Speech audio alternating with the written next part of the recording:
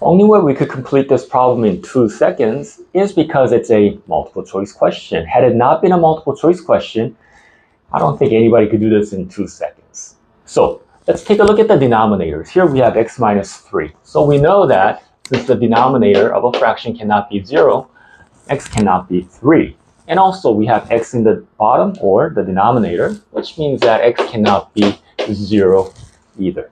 So any answer choice with a 3 or a 0, we're going to eliminate. Here we have a 0 and a 3, so definitely A is no good.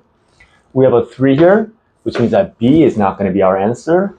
And then answer choice C has a 0, which means that C is not going to be our answer. Only one left over is answer choice D. And of course, if you go ahead and take the 1, plug it into the equation, it'll work.